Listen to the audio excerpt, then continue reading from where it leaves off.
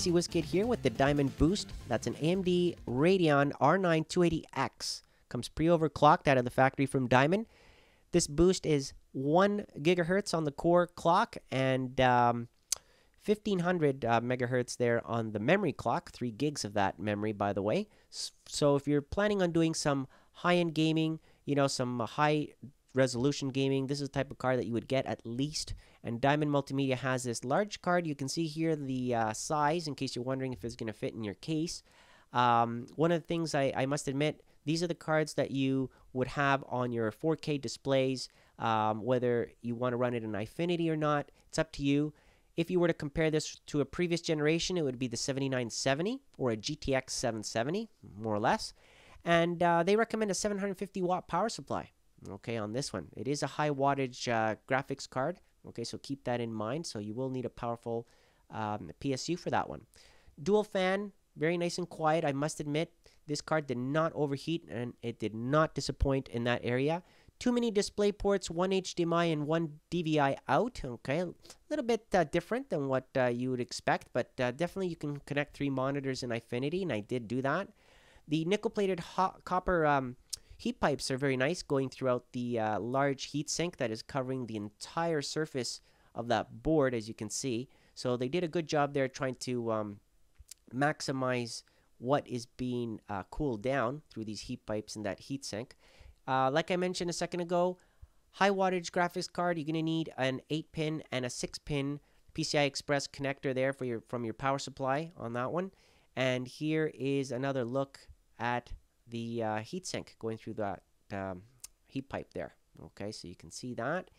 If you have this in Windows 8, 8.1 or whatever, you can enable the dual bias, which is right here along the top. Little tiny switch right there. I don't know if you can see that. And you would just toggle that and turn it on or off depending on whether you're running that OS or not. Now, if you want to have 2 of these in CrossFire, you can do that, of course. Has the capabilities for that, no problem. And that's pretty much it. Okay, that's the card in a nutshell. Good quality construction. Doesn't look flimsy or anything, very strong. So I went ahead and installed this in my system. Nothing special. I mean, I downloaded the latest drivers. Comes with the manual instructions. CrossFire bridge connector. That's pretty much it. If you look at my system here that I'm testing this on, it's the FX8350 running at 4.5 gigahertz, 16 gigs of memory, SSD drive, Windows 7. Here are the specifications of the card, as you can see there, the amount of processing units, the shaders, the 3 gigs of GDDR5 memory, 128 G of texture fill rate, bus width, again 384-bit, which is more of the higher end. Of course, it's not a 512-bit, which would be the 290, but this one still is towards the higher end, and there's the GPU core and memory speeds. Still using the Tahiti XL core, though, which is similar to the 7970 from last generation. Now, temperatures, 27 degrees Celsius there on idle, roughly. Okay, depends on your ambient temperature and your machine that you're putting this in. I do have a lot of nice, quiet fans in my case that are keeping things flowing very nicely.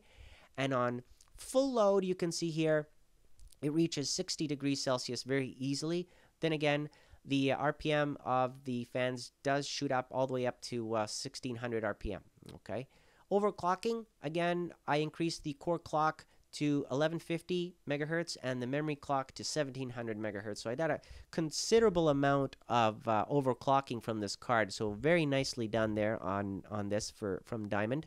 3D Mark 11 benchmarks. The P9389 is the performance score. You can see how it compares to the 7970 or the R9 270X edition. So it is slightly faster.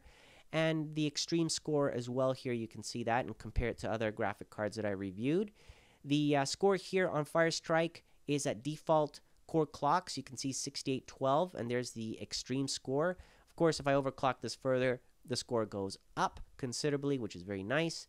The Haven benchmarks, here they are. Again, average frames per second about 40. And if I overclock this even further, well, you get a little boost, of course, and that's what I like to see, right? If you are wondering about how much does it overclock, well, I would say anywhere from 5 to 10 frames per second gain that you get. Here's Tomb Raider. Okay, you can see here the frames per second on that one, overclocked. Very nice here, again, on ultimate quality, and the settings when it's overclocked. And here is the Eyefinity triple monitor. Battlefield 4, again, different types of scenarios, whether you're playing it with DirectX 11 enabled or Mantle. There they are. Multiplayer with Mantle, very nice. Frames per second as well. Assassin's Creed 4, very high settings. I'm running this benchmark on, of course, and you can see there with DirectX 11 and overclocked, you get a little boost there of about 5 frames per second. On Theif, I enabled Mantle and also tested it with DirectX 11, and you can see also the gains when you overclock it.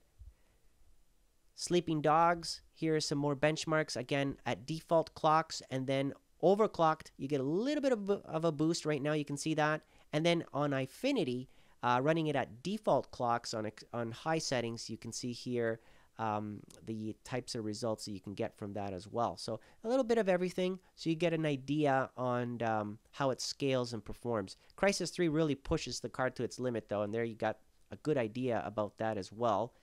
And Alien vs Predator, again, I got about 10 frames per second, maybe a little bit more when I overclocked it. So very nicely done there by Diamond. Good solid card. Check out your latest store there for the latest pricing. Of course, it can range anywhere from $300 to $400 depending on who's selling it. But then again, it's a great card and currently sold out and out of stock on newegg.com. Check it out and comment below. Let me know what you think. I'd like to thank Diamond for providing it. Hope you enjoyed this video, and thank you for watching.